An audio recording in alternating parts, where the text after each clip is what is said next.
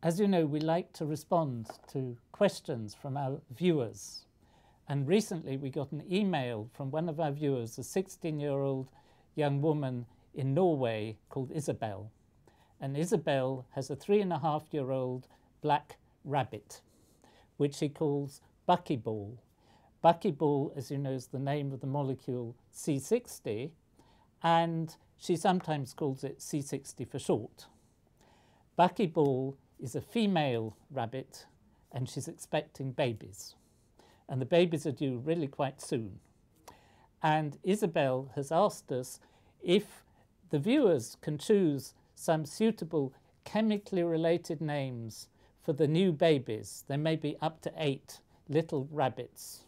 They may be black, they may be grey, because the father is a grey hair. Please send in your suggestions, either in the comments below or on our emails. I should say that she's already chosen the name for the first rabbit. She's going to call it Neil, but the other 7 are still up for grabs. Send in your suggestions. We'll let you know which ones Isabel has chosen, and we'll post some photos of the baby rabbits when they're born.